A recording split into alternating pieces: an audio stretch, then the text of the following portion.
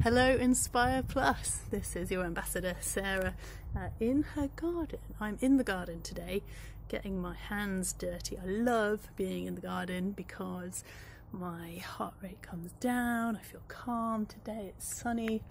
I love spotting wildlife. Today I've seen lots of creepy crawlies, some centipedes and millipedes, worms and snails and slugs and ladybirds. There's quite a few birds about, though not in this moment, they're obviously all somewhere else. And I also love planting things and seeing how they're growing. You can see behind me, I'll give you a proper tour on another day, but we've got fruit bushes, there's herbs over there, there's vegetables over there, there's vegetables at the back, there's other plants around the edges. And what I'm doing right now, if you have a look, I've got some compost and some pots and some plants that I'm planting out so that they can grow really well, and I'll have some food over the next few months grown in the garden. So in here, big old pot, and I put some broken bits of tile in the bottom, a bit like this one here, dangling, because that helps the water drain through the compost, because we do not want a soggy bottom.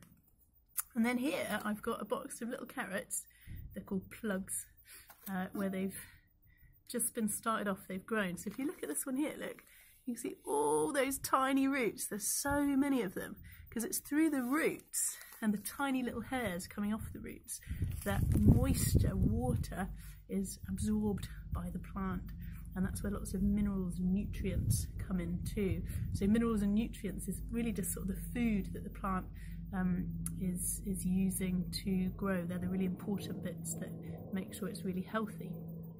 And then what I do is I make a little hole in the compost and I pop that little plug down and I pat around it, pat, pat, pat, look, pat, pat, pat around the carrots, and I keep doing it like that. And then once I've done that, what I'm going to do is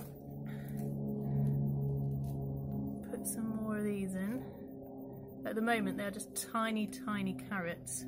The garden centre did the hard work of getting them from seed to here, and I'm going to take them from being these little tiddly carrots to something big enough to have with my lunch in a few months' time. So once we've got those all patted in, then what I've got to do is give them a little drink of water.